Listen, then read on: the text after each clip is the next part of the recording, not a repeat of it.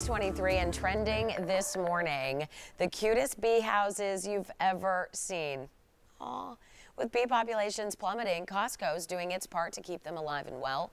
The new Mason Bee Barn helps regular people help native bees. The houses are $32.99. No, he is not Mary Poppins, but boy, this video footage out of Turkey looks straight out of a movie.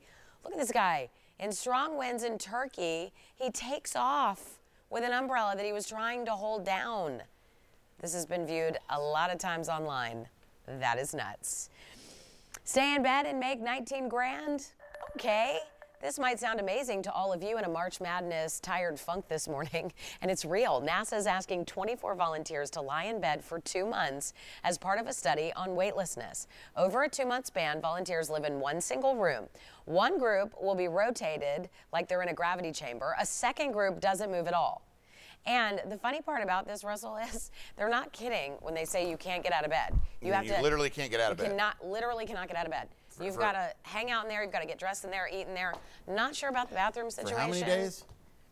2 months. For 2 months. Now, they even have to shower while lying flat in their bed. Oh, come on. They do not. Yep. Can you clean your sheets? I have no idea. I wouldn't imagine, because that would mean getting up.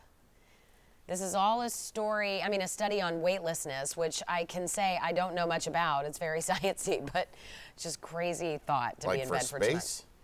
Yeah. Still, I get so tired of being in bed. Oh my gosh. Sometimes I love to be in bed, but by 9 o'clock in the morning, I'm like, I gotta get up. Gee. I can't imagine for 2 months straight. 2 months? No. My gracious. You got to get a little something for that voice of yours. I'm going to go lay in bed for 2 months. Get I won't be at the grand. marathon on Sunday. 6:25. Sorry about that. Coming up in our next